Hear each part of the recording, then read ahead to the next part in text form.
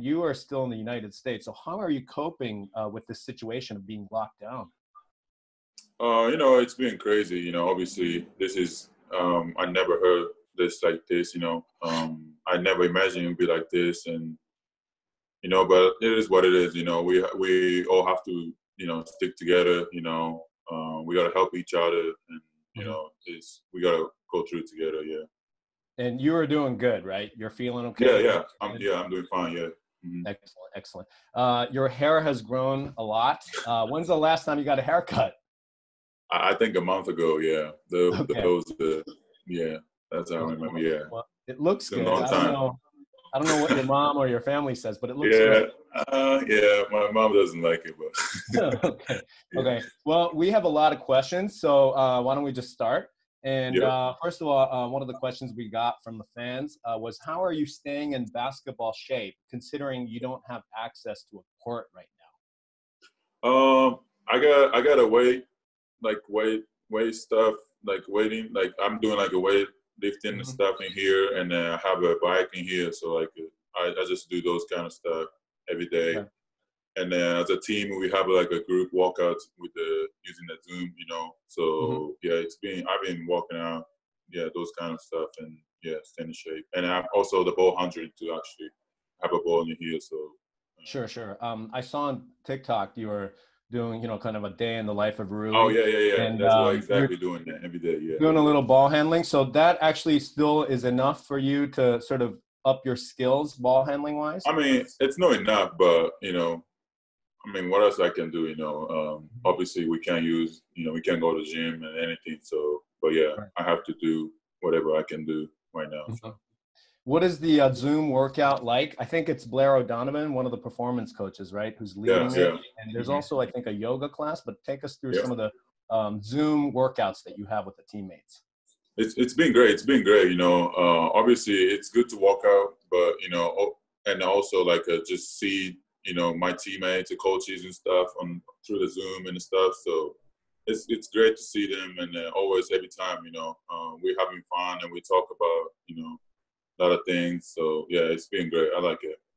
Are people still like cracking jokes, the way it is in practice and, the way Yeah, it is like on yeah, the court? it's exactly like that. Yeah, yeah. Okay. It's been fun. Yeah. Okay, awesome, awesome.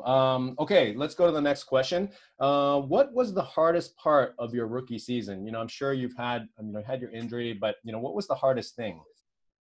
I think the schedule was really Hmm. tough for me, especially coming out from a college.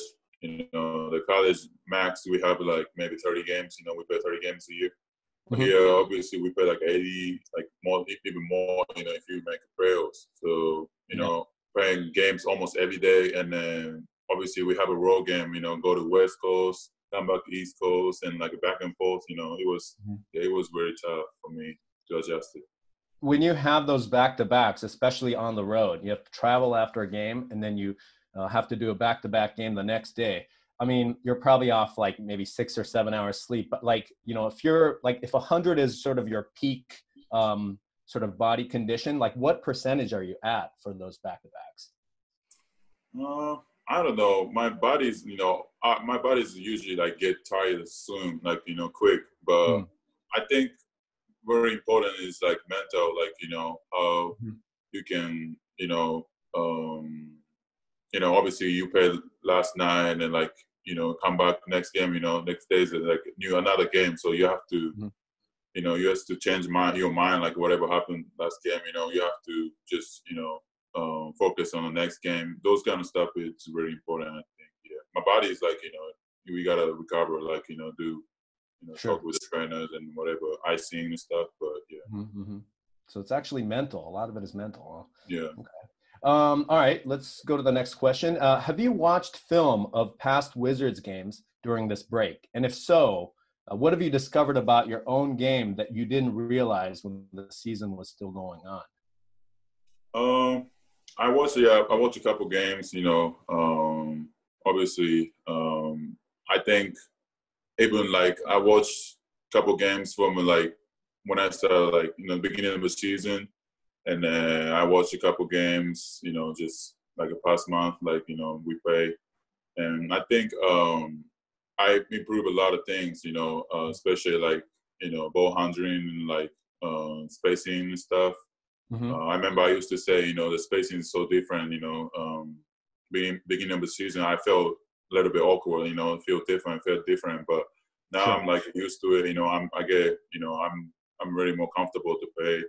And obviously playing with these guys, my teammates is very fun. So Mm-hmm. playing with them is very fun. So like, and we have more chemistry now. So, it's, I think those are kind of stuff I improve. And I have to improve more like the shooting stuff, the 3 points. And I think those kind of stuff. I see. So you were looking at past games, obviously looking for areas where you might be able to improve, or even looking to confirm to see if you had improved in certain areas. Was that the point of looking at past film? Yeah, like both of them, obviously, because it's obvious, like, playing, like watching like a beginning of I played the beginning of the season, the games the beginning of the season, and then like the past month, we played. It's like I feel different, I see like a lot of different things. So yeah, it's fun to watch. You talked about spacing, but did you feel like back in, I think it was December 1st when you played the Clippers, and Kawhi Leonard praised you on how you were able to find attack spots really well. So he was already praising you on spacing. Do you feel like your spacing was already good then, or have you improved a lot more since then? How do you feel about that as far as Yeah, I spacing? feel like I improved a lot since then. Especially the Kawhi.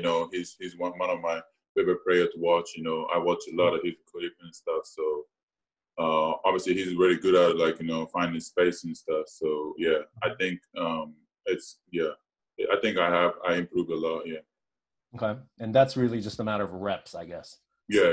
It's more like watching film and like play more experience and stuff. Yeah. Mm-hmm. Okay. Let's move on to the next question. Recently, Bradley Beal said that he felt that you could play more of the three position at the small forward position. Is that something you would like to do in year two?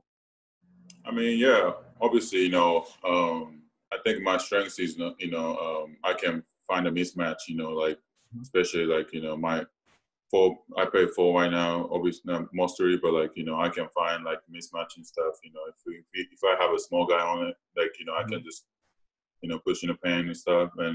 But like, if I have a big guys, I can just drive by and then like, do whatever. Mhm. So, but like, I feel like it's almost same thing, 3 and 4. So, but like, like you said, like, if the team needs me to play 3, like I would like to play, and then if it's 4, 5, like I don't care. Yeah. Sure. In a pinch this year or this season, you played a little bit at the five position, mostly at the four, obviously. But how much do you actually? I know that you just talked about three and the four. Now that the NBA is a little bit positionless, maybe it doesn't matter so much. But I mean, how much three do you think you played this past season? How much what?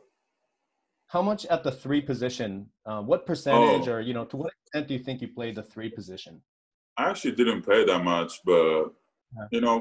for me, it's 3 and 4 is kind of same thing. A little bit different, but I think what I have to improve more is like I think defense side. Oh, yeah. Um, I think 3, they have more shooters and stuff, so I have to, move my feet quick and stuff, and like, I have to just, I think more defense side. But offense, I think I don't worry about the offense, but defense, like I have to more practice and like have more experience. Okay. So really, defense to become better or to play the three position. Yeah, Offensively, though, is it about ball handling and hitting yeah. threes? I think so. The ball handling, of course, obviously you gotta put more ball, the floor and stuff, but push the floor and stuff, but and the shooting threes, yeah, obviously, yeah, I think so. Okay. Okay. All right. Moving on. If the NBA resumed today, or if the NBA resumed this season, how confident are you that your team can make the playoffs, sitting 5.5 games out of the playoff position? So Uh, you guys are ninth right now, right? Wizards. yeah, I think I'm pretty confident. Hmm. Like obviously we have 5 games behind or whatever, but like I Yep. think we were in a good position. When we the season got I mean, it's like stop. I think Hmm. we still have a good chemistry. We almost communicate every day. Either like a training, like a workout, so like we watch like a film together and stuff. So like we still have the Mhm. same feeling, each other in the team. So like I think when we get back, like we still have a good chemistry and fight through those seasons. Okay. But realistically, though, 5.5 games with I think 18 games remaining, right? So you would almost have to win every game, or at least the majority of them. So you're pretty confident you can do that. Yeah. I think we have a potential to do it. Hmm. Obviously the NBA, like I think the reminder of schedule is kind of. I think I remember it was kind of tough schedule too, but I think we have potential to win. We obviously like we improve a lot. As a team. Since beginning of the season. So I think we can make that. Okay. Next question. What has been your biggest challenge and adjustment adapting to the NBA game and life in the NBA? You did talk about the traveling and the number of games. So maybe aside from that, what's been the biggest challenge? Uh, Obviously on the court, like I just say, I've been saying like the spacing and stuff, it was different to me, but I got improved. I think, I thought it was more like experience and stuff. If you play more games, get used to it and stuff. But off the court, like I think there's more attention. There's more attention.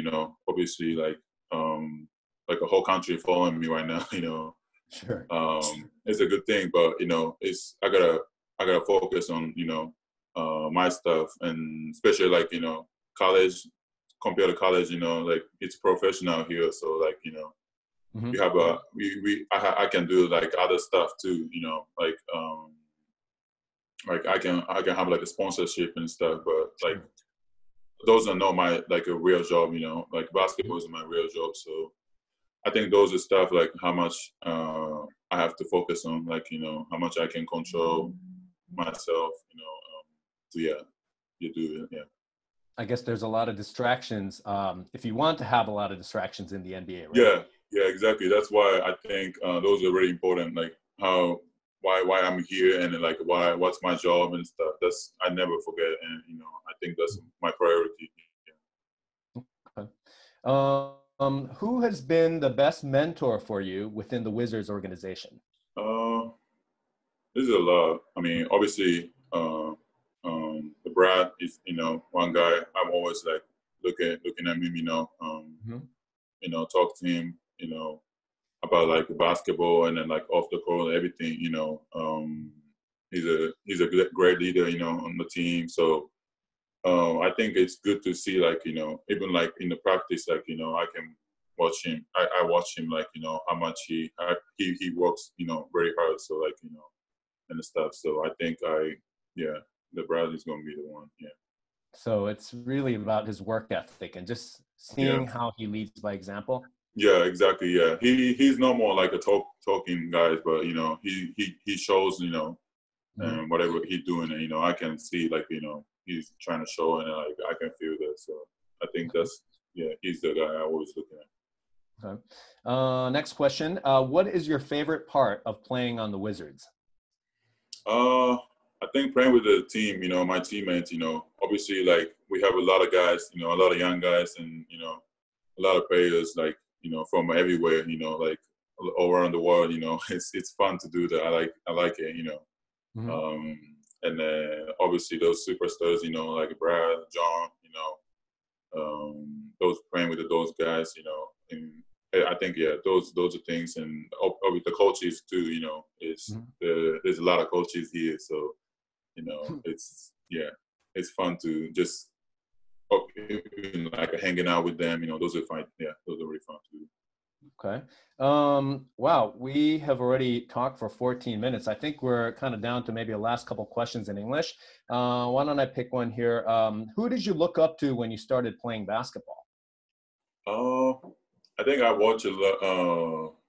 Carmelo Anthony, yeah, he Hmm. was my guy. When I started playing basketball, I watched his footstep and like his pull up shot. Obviously that's why I think I have a pull up right now. Because I watch him a lot. Hmm. He's obviously a big guy. 6'8", and then he's like a power forward, small forward. He used to he yeah. I think I watched him a lot when I was a kid. Yeah. Okay. Let's wrap it up with the last question in English here.